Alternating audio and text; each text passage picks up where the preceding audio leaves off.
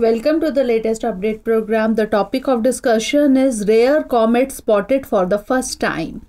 A rare green comet has appeared in the night sky for the first time in 50,000 years. The last time comet passed the Earth was during the Upper Paleolithic period when Neanderthals walked the Earth. The Comet C/2022 E3ZTF was spotted from the Abu Dhabi desert on January 14. These pictures were taken by the Himalayan Chandra telescope, that is HCT of India. Now information about Comet C/2022 E3ZTF. The comet was believed to have come from the Oort cloud, that is a theorized vast sphere surrounding the solar system that is home to mysterious icy objects.